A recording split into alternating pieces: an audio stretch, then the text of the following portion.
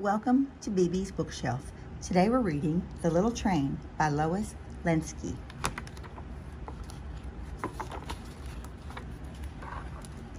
Engineer Small has a little train. The engine is black and shiny. He keeps it oiled and polished. Engineer Small is proud of his little engine. The engine has a bell and a whistle. Bell and a whistle. It has a sand dome. It has a headlight and a smokestack. It has 4 big driving wheels. It has a firebox under its broiler. When the water in the boiler is heated, it makes steam. Steam makes the engine go. The little engine lives in the roundhouse. Engineer Small backs it out onto the turntable. The turntable moves around with it. Then the engine moves off onto the track. It pulls a tender behind it. The little train is going on a journey to the city. Fireman Shorty helps to get it ready. The engine comes to a water column beside the track. The water column has a large spout. Fireman Shorty climbs out on top of the tender. He puts the spout over the water tank. He turns the water on. Splash! The water flows into the tank.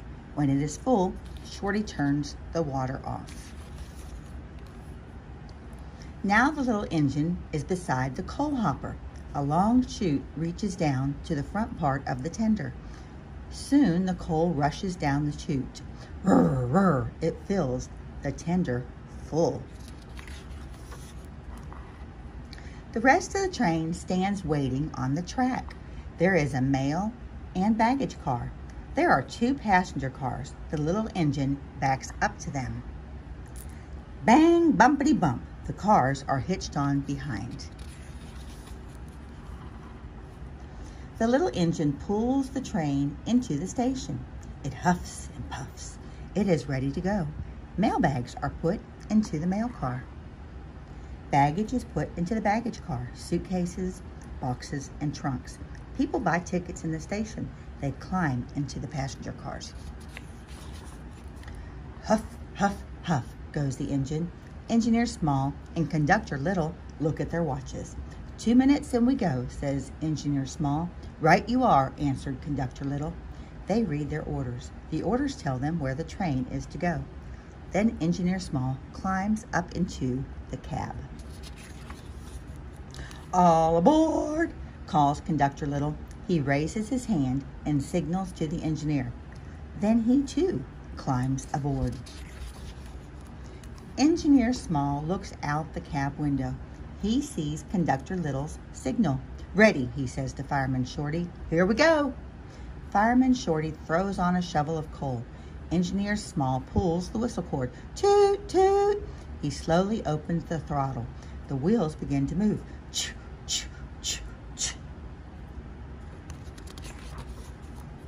Engineer Small opens the throttle wider.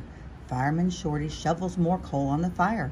Black smoke begins to pour from the smokestack. Huff, huff, huff. Choo, choo, choo, choo. Away goes the little train. Woo, woo.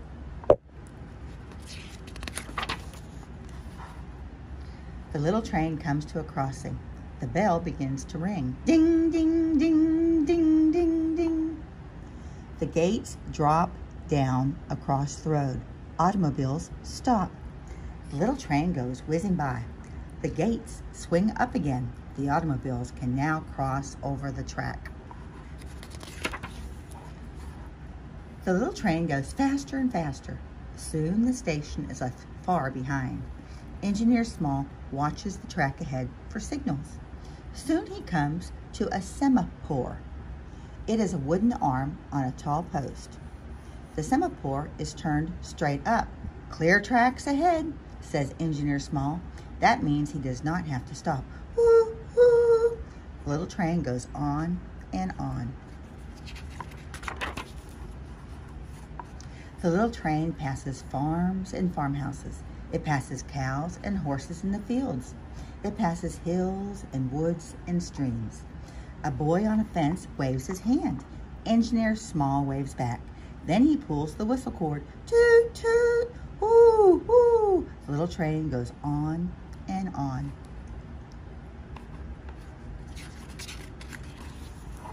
Engineer Small watches the signals ahead. He sees a semaphore halfway down. That is a caution signal.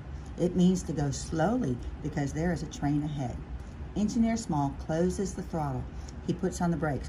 Psst, psst. The little train slows down.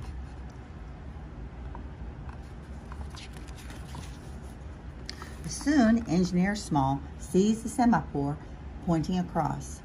That means he must stop. He must wait until the train ahead goes on. Engineer Small puts the brakes on all the way. Psst, psst. The little train stops. The little train waits. Suddenly, the semaphore flies up. Clear track again, says Engineer Small. Let's go, says Fireman Shorty. Engineer Small opens the throttle. The little train starts. It goes very fast. The little train goes on and on. The little train moves. The little train comes to a switch. It moves on to the siding and waits. Engineer Small and Fireman Shorty look out the cab window. Suddenly they hear a loud swoosh and roar. A great steam-lined train rushes by. It is the Blue Streak Express. Off it goes in the distance. The little train leaves the siding. It goes on its way again.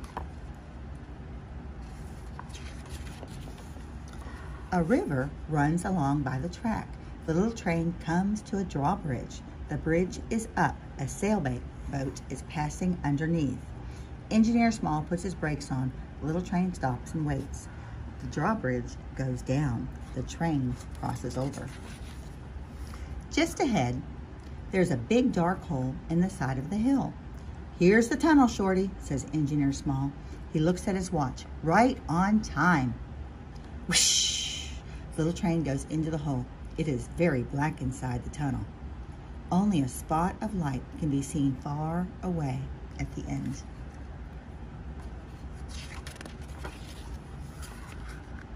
The little train comes out into the light again. Now it is on the other side of the big hill. Soon it comes to the city. The little train runs slowly. It stops in the station. The passengers get off. The baggage is taken off. The mail is taken off. The little train has come to the end of the trip. The little engine will go to the roundhouse. It will stay there all night. It will be made ready for the next trip. Engineer Small, Fireman Shorty, and Conductor Little go out the gates. They will sleep in the city all night. They will take the little train back to Tinytown in the morning. And that's all about Engineer Small. The end. Don't forget to hit subscribe